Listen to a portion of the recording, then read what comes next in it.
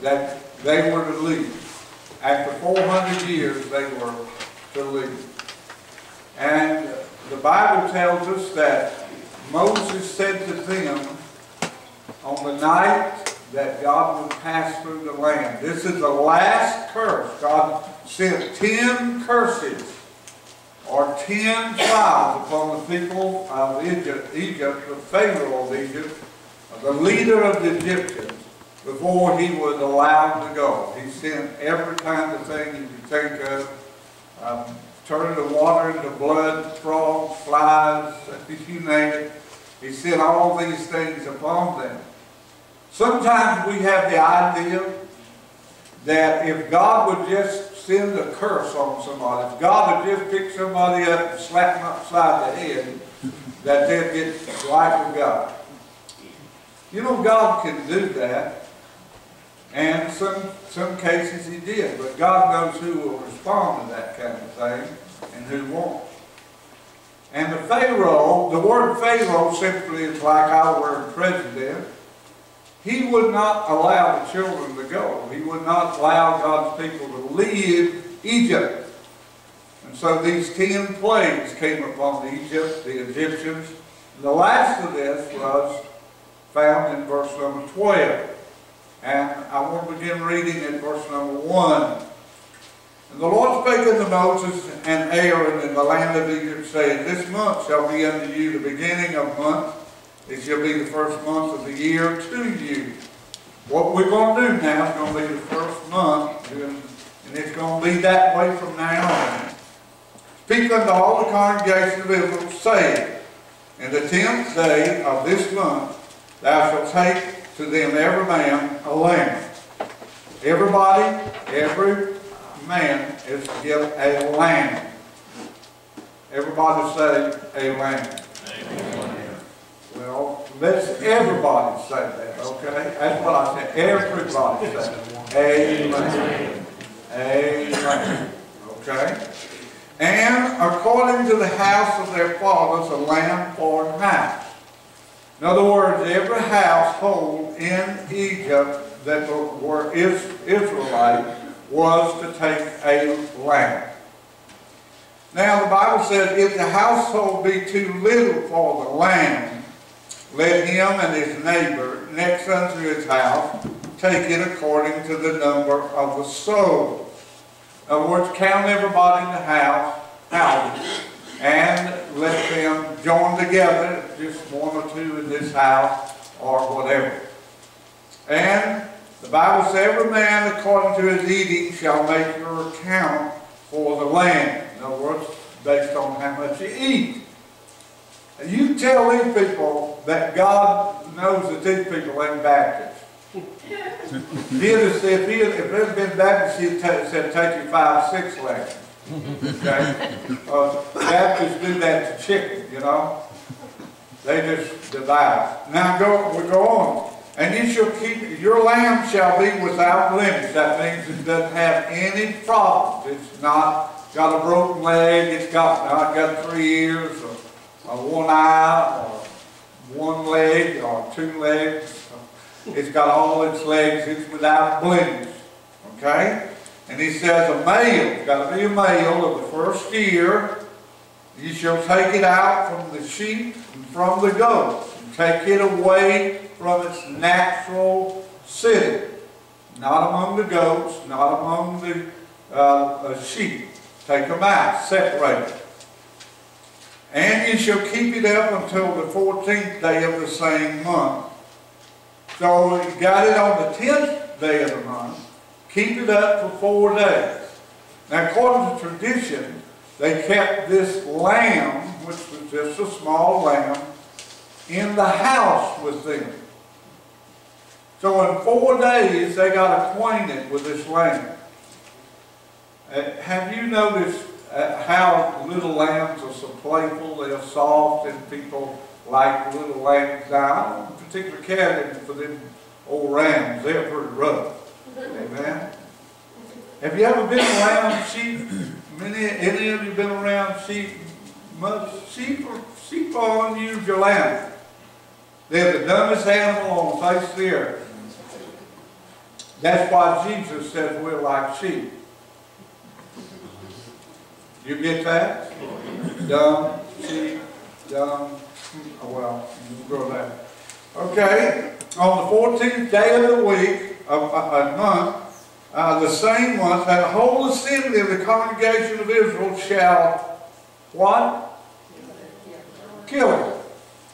Okay? In the same, on that 14th day, everybody in Israel was, and by the way, they estimate that there were 3 million people in Israel.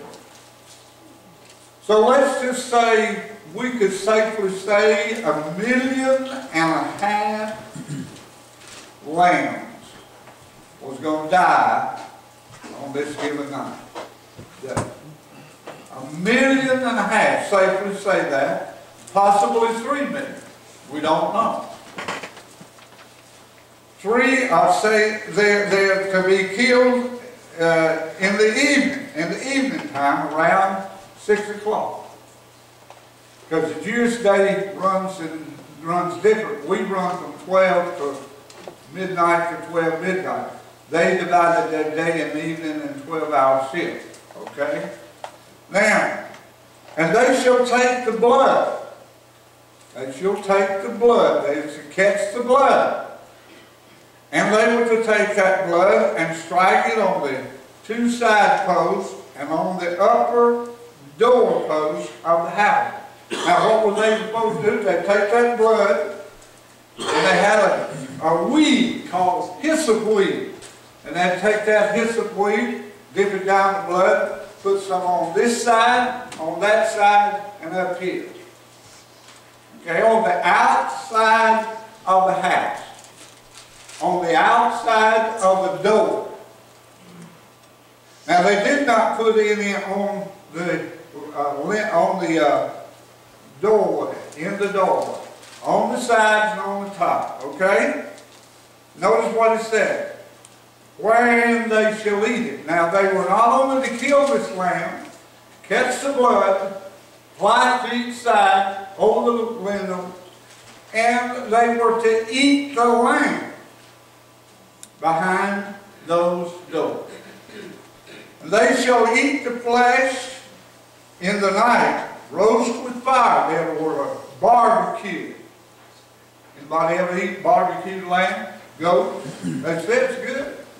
I said, shoot, I want goat. You don't know what you might have to eat before it's over. And unleavened bread. Now that means bread that had no yeast in it. No yeast in the bread. It was just flat bread. Okay? And with bitter herbs they shall eat it. The Jews still do this today. Orthodox Jews still do this today. Now they don't kill the lamb, but they eat lamb on the Passover. When they have the Jewish Passover, they still follow this process. Now look what he says. Eat not of it raw. Don't eat it raw. Nor sodden at all with water. Don't eat it boiled or, you know, don't do that. But roast it with fire. In other words, it's got to be barbecued or roasted. What's the next word? Head. His head with his legs and with the prudence thereof. Everything about this lamb was to be eaten. Not the innards. Hallelujah. And ye shall let nothing of it remain until the morning, and that which remaineth of it until the morning ye shall burn with fire.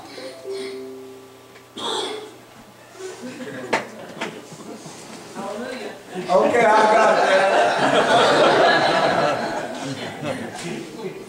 And thus shall ye eat it. Now this is the way they would eat it, with your loins girded. Now they didn't wear clothes like we did then. What they did, they gathered their robe around them and had a belt. And they tied up that robe because you know what? They're getting ready to walk. They're getting ready to leave. with your loins girded, your shoes on your feet, and your staff in your hand, and you shall eat it in haste. It is the Lord's Passover. Verse 12. Why are we doing this, Lord?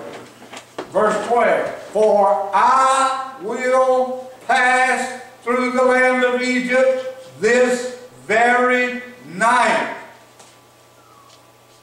and will smite all the firstborn in the land of Egypt, both man and beast.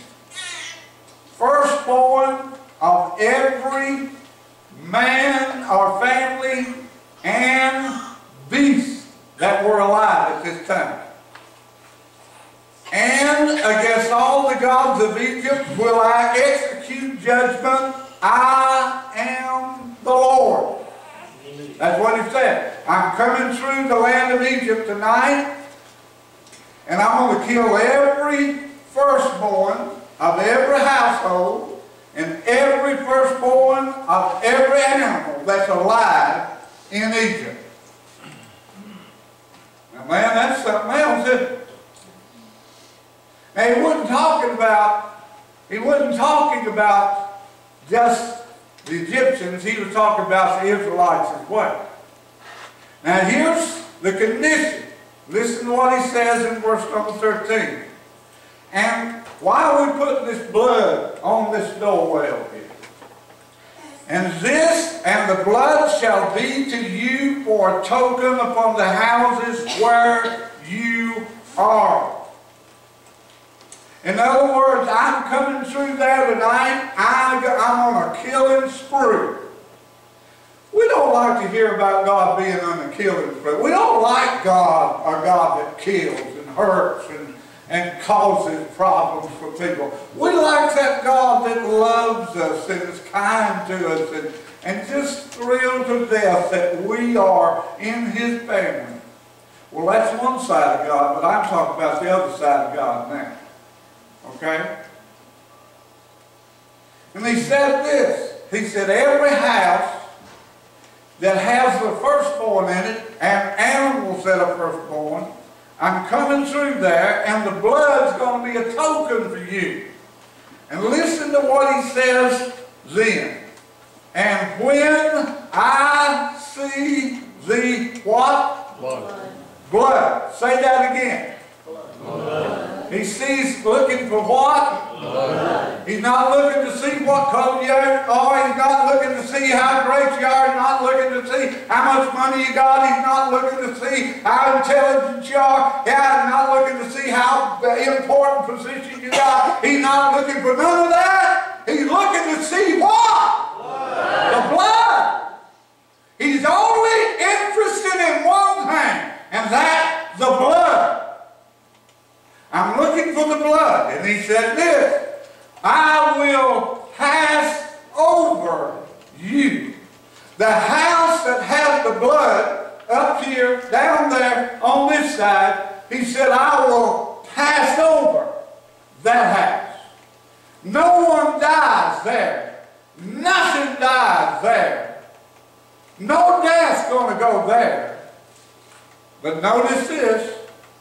He said, I will pass over you, and the plague shall not be upon you to destroy you when I smite the land of Egypt. Now, I don't have time to read the rest of this story. The Bible says that when he came through that night, that he smote the firstborn even in Pharaoh's house. Pharaoh's oldest boy died. Dead. Dead as a hammer, graveyard dead. And they couldn't explain why he died. Probably was a specimen of hell. I'll tell you why he died. Because they didn't have the blood on the palace doors. That's why he died. Now I'm going to speak to you this morning. Yes. What do you think I'm going to preach on this morning? The blood. When I see the blood. How many of you have seen blood? How many of you have seen your blood? That's even more scary, isn't it? Just to see blood, but when I see mine, it makes a big difference when I see mine. Have you ever been driving down the road and seen blood on the road? Mm-hmm.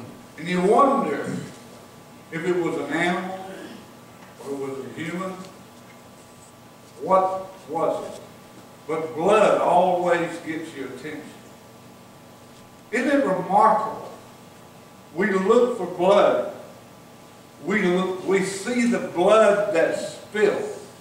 And we think of all the blood that's been spilled. On that one night alone, 1.5 million probably little lambs died. How much blood, how many gallons, how many million gallons of blood do you think maybe was shed that night, that ran out of the throats of those little old lambs as they were slain? How many million gallons of blood do you think that was shed that night? No telling how much blood was shed. But I'm going to tell you this. Blood is an important thing. Did you know this? The life of the flesh is in the blood. That's what the book of Leviticus chapter 17 verse 11 says. The life of the flesh is in the blood. What will happen to you if you bring all the blood out of your body? You'll die. Did you know this? The doctors were so smart at one time they didn't believe that. They actually bled our first president to death. Yep. They believed that if you just bleed a person, that the disease or the sickness that they had would be gone. It would run out with the blood. And so they kept bleeding George Washington and bleeding him and bleeding him until finally he was so weak that he couldn't live. The life of the flesh is in the blood. Now the Bible tells us the opposite of this story, not the opposite of the completion of this story.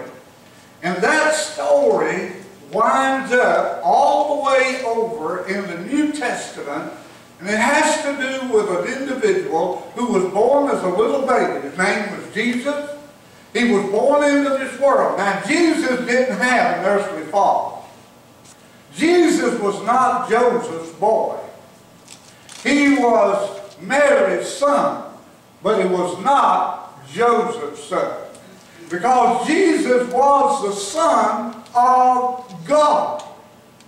And the Bible tells us that he lived 33.5 years, and on this earth, at the end of that 33.5 years, they took him and nailed him to a cross, and he died on the cross. And the Bible says that when he died, there was a man who came by, one of the soldiers with a spear, and punched that spear into his side, and the Bible says water and blood went forth. And the Bible tells us that Jesus Christ shed his blood for a purpose. And the Bible tells us that that purpose is to save you and me. Now here's the deal. Here's the deal. You live in your flesh house.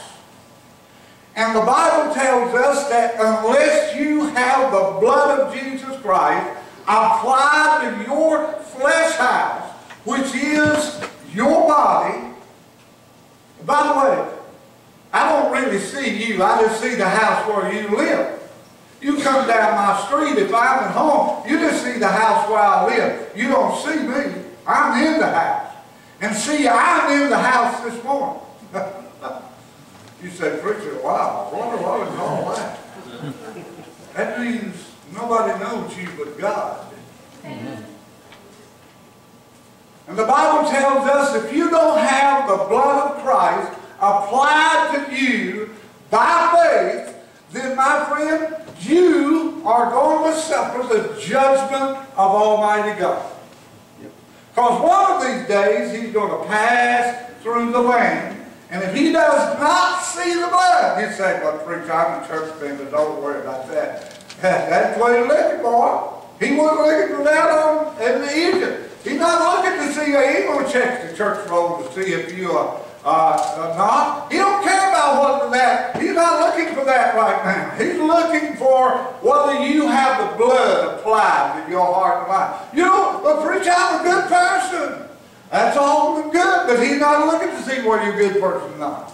You say, well, preacher, you don't know me. You really, I don't, but he does. And he knows whether you've got that blood applied to your life or not. He knows whether you have accepted Jesus Christ as your Savior or not. Amen. He knows that. Yep. And by the way, you know it as well too. Yep. You say, well, I'm confused. I don't know. I want you to see some things about this blood. This blood is not like your blood. And I want you to understand this. That your blood and my blood and every other human being's blood except Jesus Christ is tainted by sin.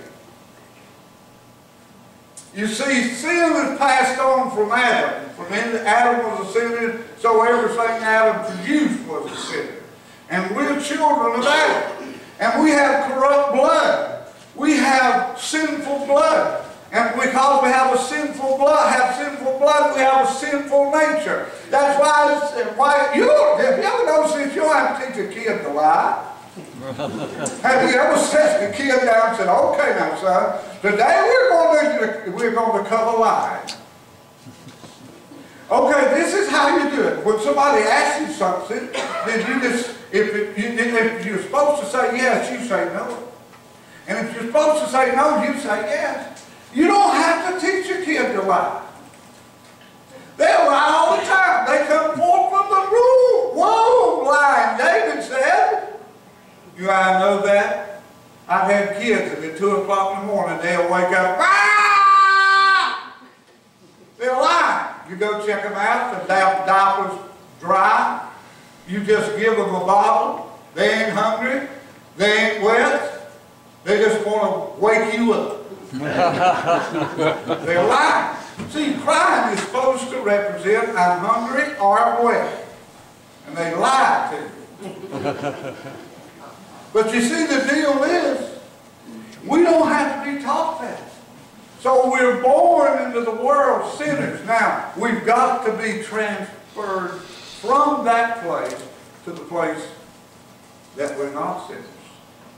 And the Bible teaches us that it can't be done by blood. It doesn't make any difference who you are. It doesn't make any difference how famous your parents might be, how wealthy your parents may be, how intellectual your parents may be. It doesn't make any difference how much you have and don't have. You are lost in your natural state.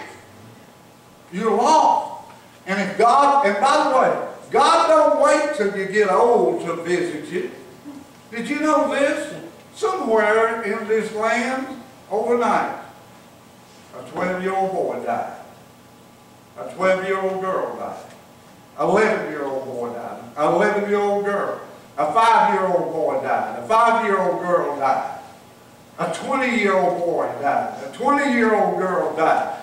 Somewhere, you don't have to be old. You don't even have to be sick to die. When your time comes, buddy, you're going. You can't control it. And not any blood is going to do it. You notice the Bible says this blood had to be from a perfect sheep, from one without any blemish. The blood that makes us atonement for your sins and mine has to be from a perfect man. And the only perfect man that ever lived was Jesus Christ. Amen. He is the one and only perfect man. And he came into this world because he was God and because he loved you. He died on the cross. He shed his blood. He didn't save you by being born in a little baby in Bethlehem. He didn't save you by living without any sin up until he was 33 and a half years old. He didn't save you by giving you great and wonderful things to live by. No, no, no, no. All of that was good. But he saved you when he died and shed his blood for you and me on Calvary's cross. So, it's not just any kind of blood that can save you. It has to be applied blood. That being said, you have to apply that blood to your life. You have to trust what that blood can do. Alright? God made a simple proposition with the people that day. He said, you take this blood, you put it up here, down here, and then you go over here and you get in here. And when I come through the land, and what I'm looking for is what? The blood. And when I see the blood, I'm going to move on. But if I don't see that blood, everything in there is going to die. That's what he said. And you see, the thing about it is, when God looks at your heart and your life, he sees whether you're trusting in the blood. And if you don't have the blood by faith applied to your heart and mind, how do I do that, preacher? You simply say to God, God, I believe that Jesus died for my sins, that he shed his blood on the cross, and now by faith, I will apply that to my heart and life. I want you to save me. Save me from dying and going to hell. Amen. Have you done that? If you have, you know what? He passes right on by. Yep. But if you ain't, one day he's going to stop at your house. He's going to stop where you are. This blood has to be applied. He won't apply it. He will not apply it.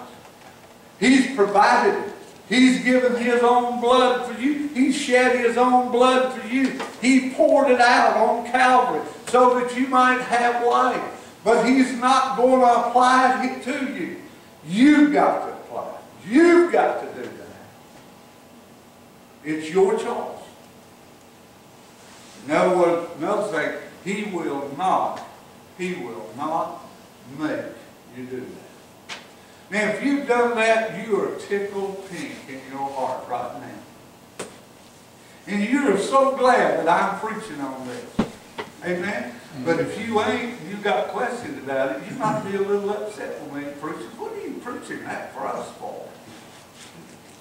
That's like the preacher preached 700 times on John 3:7. You marvel not, you must be born again.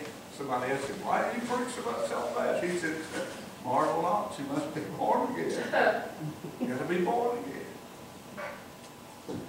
Now I want to tell you another thing. This blood is atoning blood.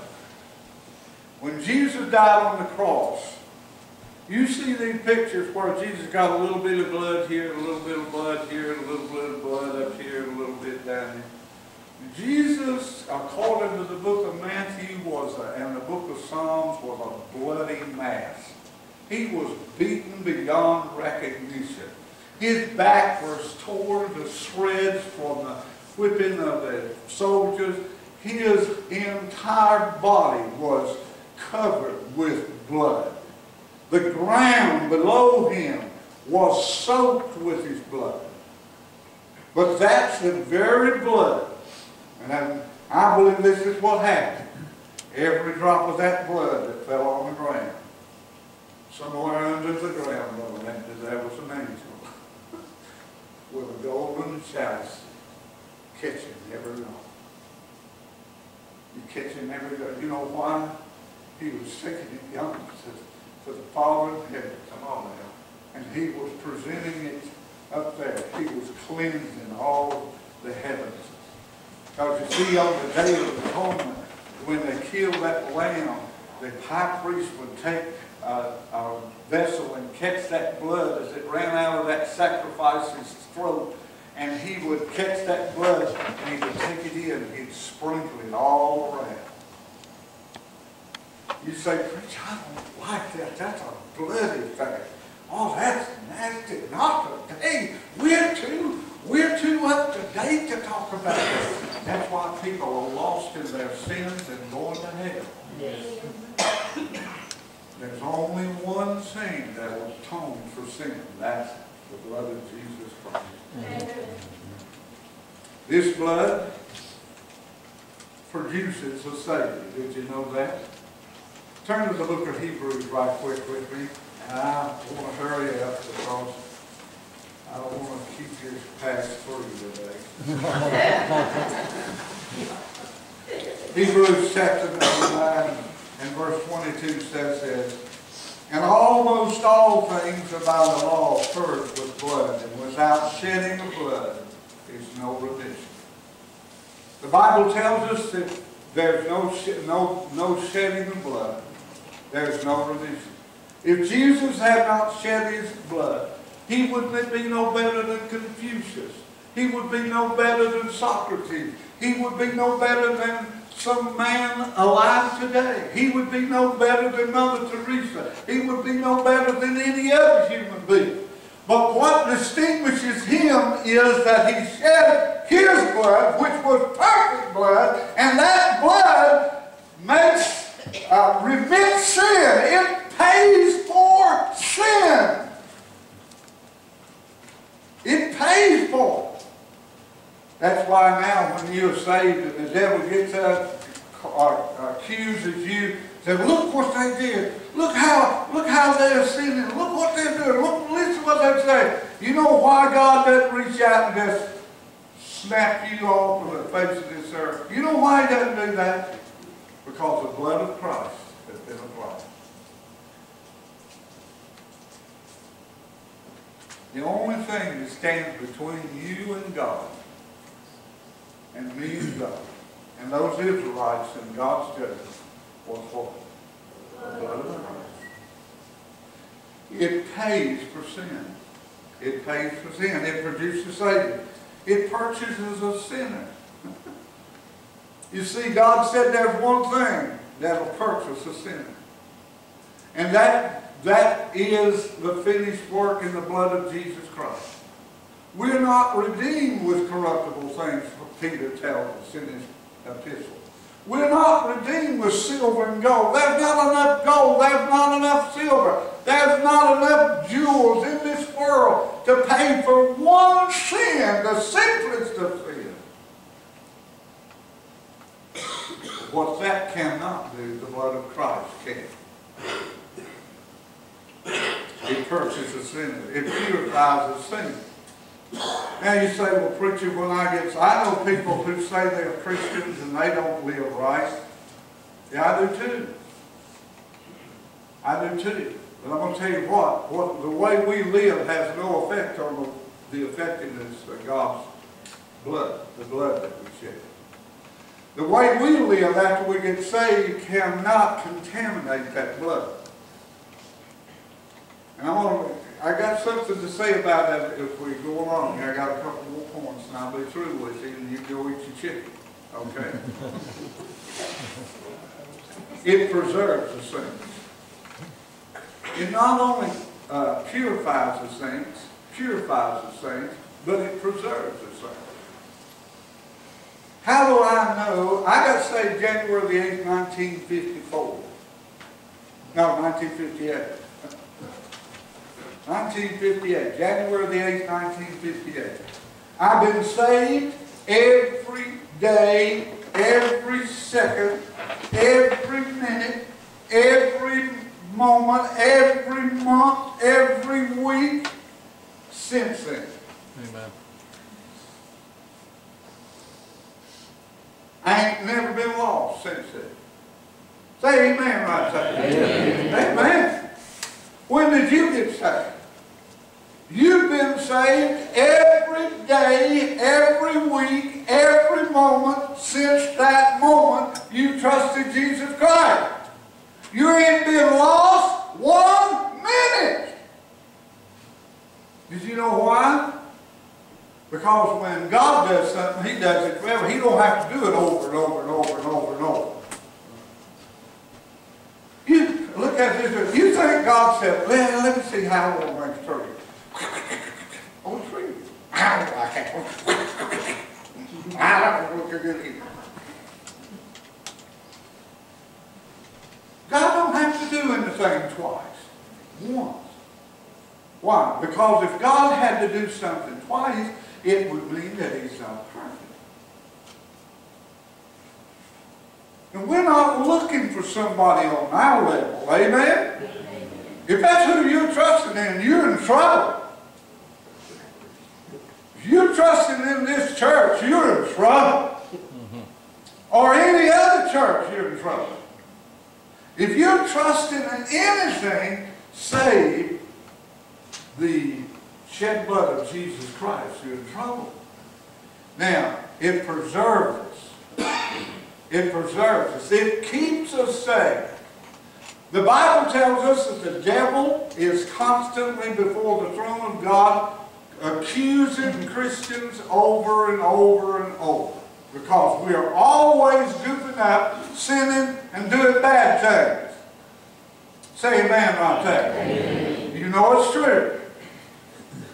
And the devil said, look at old Gene Chitwood down there, Lord. I'll tell you what, you're going to put up with that. And if the Lord's holiness took over, He'd go, whack, throw me into hell. But God's holiness is satisfied, not by me, but there's one that comes up and says, yeah, Lord, He done that. I understand that, Father. But look at here. What the holiness He don't have, I do. And I'm giving my holiness to Him. And God says, I'm satisfied. Now, you say, well, what happens then when you do all this stuff? You say, no, you'll get, if you belong to Him, He'll straighten that out with you. He'll take care of that. That's why there are people in this world today who say they're Christians. They can go out and get drunk, commit adultery, do all kinds of things, and say they belong to the Lord. You may do that once, but you ain't going to do it over and over and belong to Him. Amen? Mm-hmm. Sorry about that. You know, I didn't need it. But here's the deal. It preserves the saints. It preserves the saints. In Rotterdam, Holland, there was, years and years ago, back in the 16th century, they were governed by the Spaniards. And they were so ruthless on the Hollanders that they just persecuted them and killed them, and they suffered terribly. And so the Hollanders revolted against them, and so the Spaniards sent their army down to wipe them out. And so the army came, and they landed, and they just started killing people, just killing people. Going through Rotterdam and just killing people. They'd go down one street, kill everybody on that street. Women, children, men, and any human. They came to one house. They were going down the street, and there was one house. There was a group of men and women and children in that house, hiding from the army. And they knew that they could hear the army and the screams and so forth of people being killed just houses away from them. And one young man came up with a plan. And his plan was this. They had a goat in that house, and they killed that goat. And they caught the goat's blood, and they poured it out at the door and swept the blood out under the door. And when the people came by, the soldiers came by, they saw that blood out there. And the captain of those soldiers said, no use to go there. Someone's already killed them. And they moved on.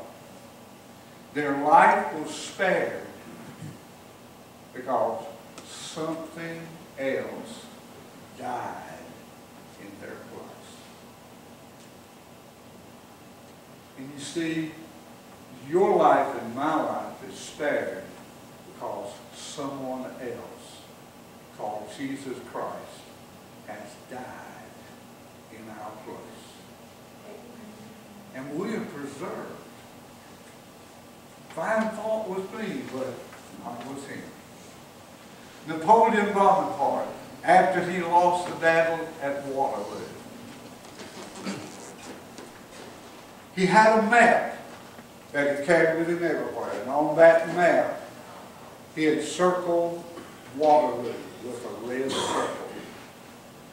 And he put his finger on that circle and he said, if it had not been for that red spot, I would be emperor of the world. I see an analogy there. I think the devil puts his finger on Mount Calvary and he says this, if it had not been for that red spot, I would be the king of the universe. But hallelujah this morning for the red spot of Calvary where Jesus Christ paid for our sin, shed his blood that we might have life and have it more abundantly. Thank God for the blood of our Lord and Savior Jesus Christ. I'm redeemed by the blood. I'm kept by the blood. Now I have one last point. Well, I got two. Because of this Lamb, there's a promise of salvation. There's a promise of salvation in Hebrews chapter 7 and verse 25. I want to read this verse to you. The Bible says this. Wherefore he is able also to save to the uttermost that come unto God by him, seeing he ever liveth to make intercession for them. What I'm saying to you this morning is this. It makes possible salvation to whosoever will. Anybody. You don't have to worry about preaching salvation to people. God can save anybody. Amen? Amen. He can save anybody. That's right. I remember a story that Charles Finney told. Charles Finney was a great preacher back in the late 18th century, 19th century and early 20th century. He was preaching a revival meeting in Chicago, and a man came to that service, and he said, "Sir, I want you to go home with me afterwards." And several people said, "You don't need to be associated with that man because he has a terrible reputation." Dr. Finney went with him anyway. He took him down to a saloon. He said, "I operate this saloon, preacher." He said, "I've had mothers come in here with their babies and get out on their knees and beg me to close this saloon because their husbands have come down here and drink away their money and they had nothing to live on." He said, "Preacher," do you think God could save a man like that? He said, "He sure could. Oh, he's able to save to the other one." And then he said, "That ain't all, preacher." He said, "If I don't get all the money here at the bar," he said, "I got a gambling room over here. They go in there and we try to get every dollar we can from them." And he said, "Some men come in and lose everything else." He said, "Preacher, do you think that God could save a person who would do something like that?" He said, what he's able to save to everyone. He said, "Preacher, across the street, I live there, and I have a wife and a little girl. I haven't spoke to them in 2 or 3 years a kind word." He said, "I've beat up my wife. I've denied my little girl. I've done all kinds of things that you could think about, preacher." He said, "Do you think God could save a sinner like that?" He said, "Wherefore he's able to save to the uttermost." And that man got down on his knees. He invited Jesus Christ to come into his heart and life. And I'm here to declare to you this morning that Jesus Christ can save to the uttermost.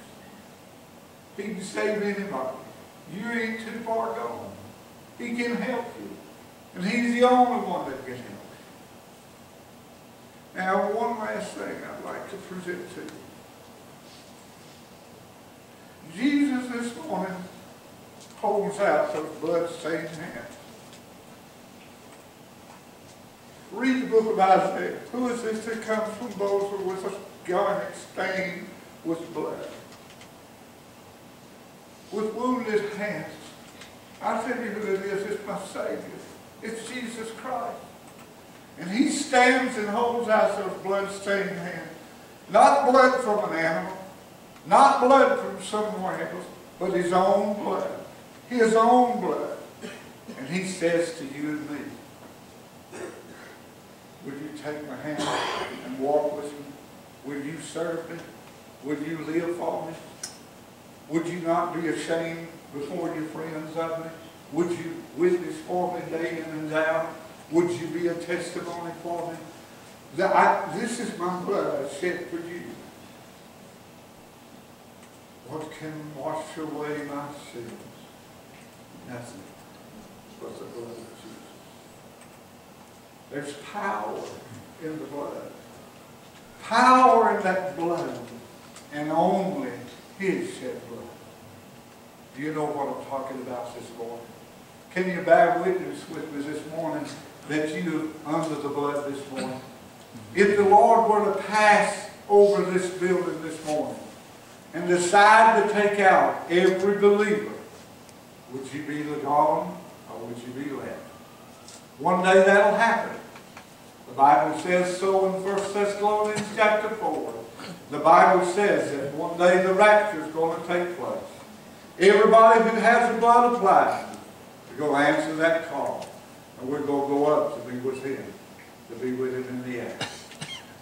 Those who do not know Jesus Christ, who have not applied that blood, who have not trusted in Jesus, they would be left to suffer the terrible punishment he came on this earth, and then die and go to the devil's hell.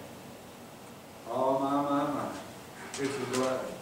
It's all about the blood. And if you know him, you know what I'm talking about. Would you stand with me and we'll have prayer. Father in heaven, this morning, I want to thank you for the blood that was shed for my sorry soul. I want to thank you for the blood that was shed on the cross that paid for my sins, and the blood that redeemed my life. My life wasn't worth anything before I got saved. But Lord, you saved me from a devil's hell. You saved me from a terrible life. I praise you for that this morning, Lord. I thank you for the blood. I ask you now, Lord, that you'll help each person in this building to know that they are saved by the grace of God, the blood of God, Christ that was shed for them. How many folks this morning, now be honest about it, don't lie against the blood of Christ, because if you lie about it, you'll have the blood of Christ on your hand. How many folks can say, preacher, by faith, I've applied that shed blood to my heart and life. My life, my sins are under the blood this morning. Lift your hand as a testimony. Wonderful. Wonderful. Wonderful. Thank you for taking that. Is there someone here to say, preacher, I don't know. I don't know what mine under the blood or not.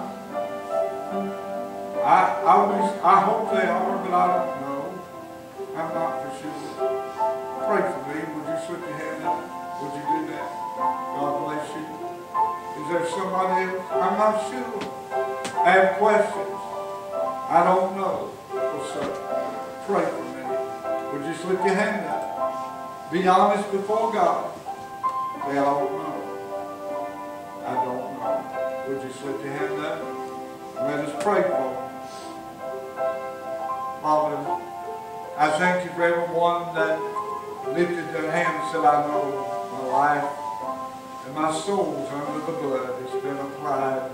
Thank you for that, Lord. Thank you for these folks that are saved and know it. Then, Father, I pray that you'll be with them and help them to live for you. I pray, Lord, for those who lifted their hands that I'm not sure. Lord, don't let them leave here today without being sure, because they don't know when the call will come. Help them to make sure today to get their soul under the blood. I wonder how many Christians can you picture in your mind Jesus standing at your pew. He's holding out a blood-stained hand. And that blood-stained hand is his hand and his own blood. He wants you to follow him. Are you willing to follow him today? Are you willing to say to him, Lord, whatever you want me to do?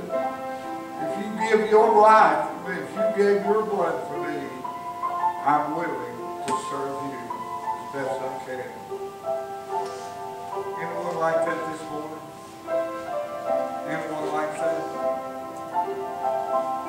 Lift your hand and say, preacher, I want to give my life to God. I want him to have every bit of my life. I want to put my hand in his nail-scarred hand, his blood-stained hand, and walk with him every day. Pray for me. Would you slip your hand up this morning? God bless you. Yes. Anybody else?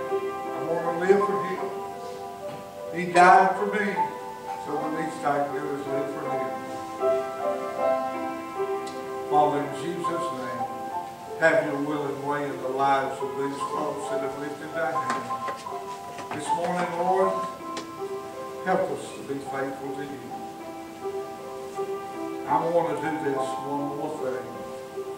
I wonder, if you don't know for certain that you're saved, I'd like to take the Bible and show you how you can know. Would you come and let me do that? Let me get you under the, not me get you under the blood, but get you to Jesus, and he'll get you under the blood.